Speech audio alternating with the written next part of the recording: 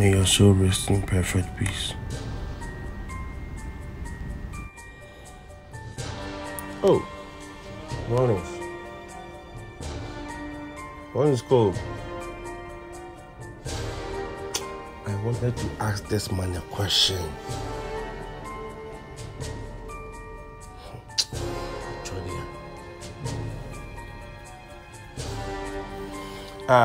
You know, I did see, just said, now I said, you know, Papa Rawlings, and then the baby crow. Now, a big car say a COVID year by you and our fun. Now, call a book and that, you see, and then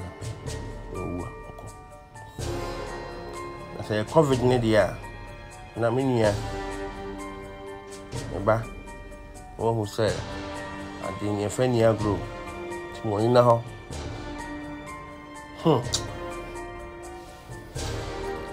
Oh, Papa J himself, the original JJ. To be honest, I still love this man. I love him. May you rest in peace, sir. Salute. 3 people in a room. By the following morning, 1 was dead. And the other 2 who were alive were arrested and taken to court. And as they were asking them, or as the proceedings were going on, the case was beginning to find one of them guilty. And they were going to make a pronouncement on him. You know what he asked? The one who's alive, he and I, we come from the same village. We've sworn on the Bible, sworn on the Quran, sworn on the sword, and yet I'm the one being found guilty. Please, I beg the judge, etc., take us to the village we come from.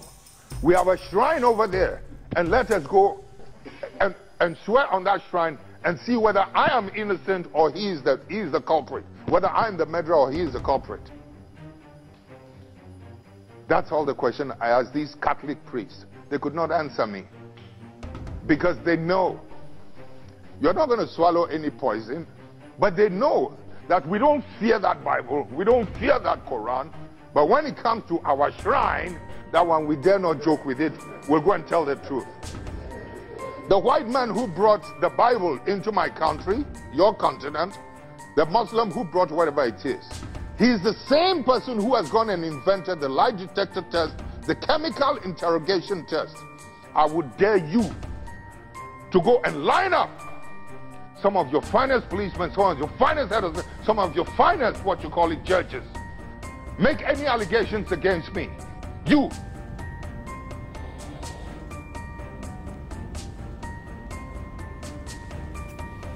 Jerry John Rawlings, the first military president of Ghana, is dead. Today, Thursday, November 11th, 2020. May his soul rest in peace.